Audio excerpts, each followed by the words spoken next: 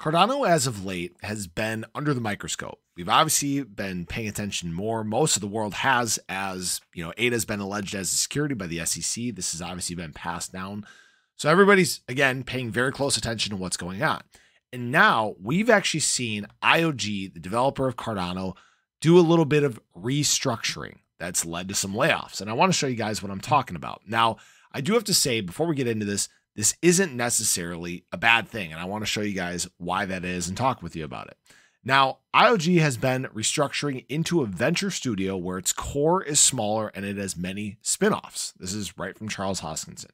As we move into this new business model, we've consolidated and eliminated groups that are redundant or not relevant to the new model.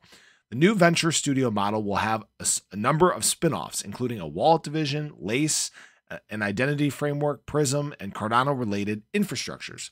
Despite the layoff, IOG is continuing to hire and grow, Hoskinson told CoinDesk. He did not specify the roles for which the company is hiring, nor the numbers of employees it will hire. They've also not specified the number of people that have, in fact, been let go based on this new business model. Now, here's the thing.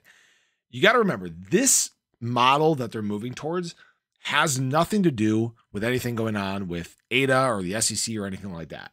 This is a move that was going to be happening regardless. The reason why I say that, excuse me, wow, I had something in my throat. The reason why I say that is as Cardano moves closer and closer to full decentralization, the need of this main core large business isn't necessary anymore. They've been so focused on building out the infrastructure, maintaining the chain, stuff like that, that once we get to full decentralization, that isn't necessary anymore. All you have to do then is have smaller groups that essentially maintain the infrastructure surrounding it, right? The smaller side chains, the wallets, right? Stuff like that, okay? This need for ongoing development when it comes to Cardano itself isn't necessarily needed at the same capacity that it was before. That's the reason why they're going to this new, what they call it, venture studio model, okay? So this actually isn't anything really at all. It's not anything to get worried about. What it is, in fact, is a confirmation that we are moving into a new era when it comes to Cardano. We're moving into a new, exciting, fully decentralized era that's obviously scalable, can bring in mass quantities of people, has new unique growth opportunities in different areas around the world. This is actually a very exciting moment. Despite all the things that are going on that are negative, that again are focusing on Cardano right now, there's these signs of light, these positive signs that are right in front of us right now that we can see and witness. The unknown doesn't matter because it's unknown, right? We don't even know if it's going to get to court, right? Because that's the big thing, is just because you say, I think I saw Brad Garlinghouse say this, or I can't remember who it was, but John Deaton, maybe. I think it was John Deaton.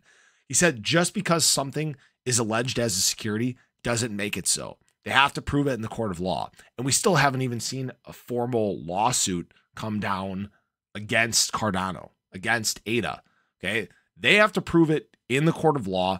And I think it's funny because obviously there's been some exchanges that have jumped the gun, and like Robinhood. I don't even want to call it an exchange. Those guys, right? They jumped the gun. They delisted these quote unquote unregistered securities.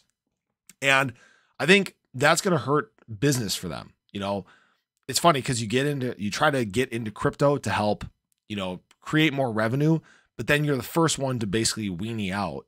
And yeah, I'll just leave it at that, right?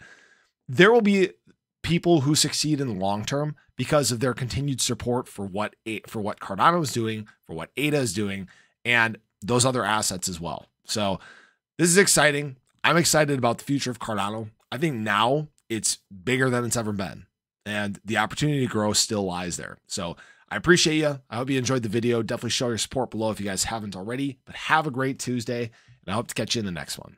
Take care.